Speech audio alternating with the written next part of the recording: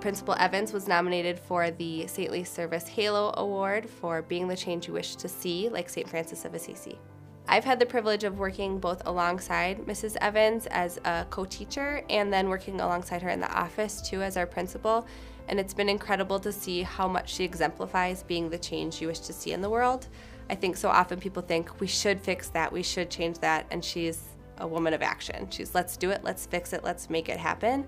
And I think that's what St. Francis was all about. He talked the talk, but he also walked the walk, and he made a difference by not being afraid to take a risk and make a move and make a change.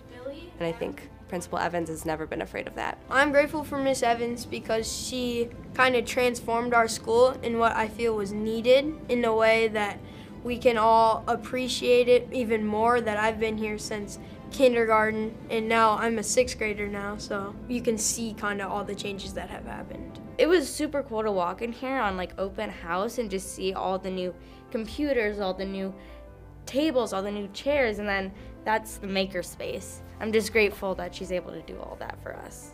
Every morning I walk to school and see the construction going on, and I really enjoy seeing we have a principal that knows that we need these changes would make a really big impact on us. She knows how to lead a school. I didn't predict that when I became principal of Good Shepherd there would be so many changes coming, but I think St. Francis taught us that being the change that we wish to see is being able to take those risks, even if we might not know the outcome. And I'm a firm believer that if we don't put ourselves in situations that help us grow and help us, tackle new challenges, then we become complacent.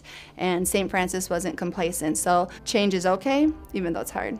People look to Principal Evans as a role model. They feel like they know her. So for her to be setting this example, that teaches our kids to not be afraid to do the right thing, to stand up, to make a move, to be brave.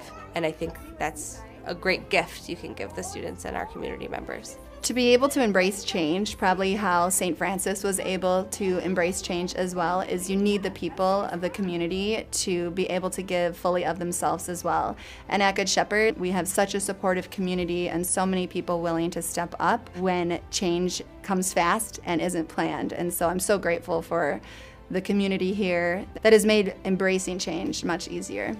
Our principal, Miss Evans, lives out the charism of being the change you wish to see, like St. Francis of Assisi.